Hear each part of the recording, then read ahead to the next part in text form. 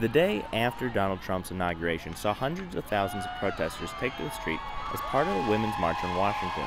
The organizers' mission was to champion women's rights, which in turn champions all rights. But individuals marched for more personal reasons. We talked to some of the crowds which were filled with picket signs, rally cries, and pink hats, often with ears. Well, they do kind of look piggy, but that's because I had an incident with my water bottle. But they're a reference to the pussycat notion that we are cats, but here we are roaring and scratching for attention, and we deserve to be heard. Some liken the march to those of yesterday. Marches for civil rights, gay rights, and women's suffrage. One woman went so far as to dress like a suffragette herself. Yesterday was a dark, dark day.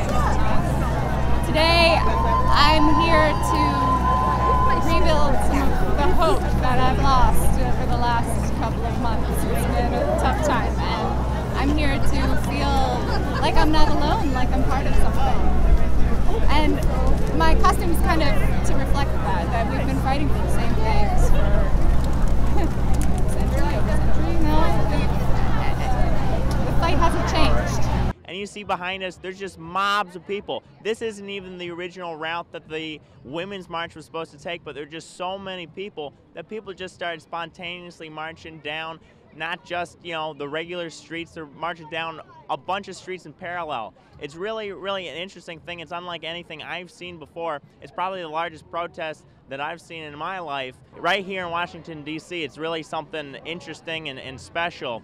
Even walking around, it's like, someone was telling me they're getting knocked into because there's just so many people, but everybody's saying I'm sorry and saying excuse me. It's really an interesting crowd and just a good energy. For Boston University, I'm Charles Borsos.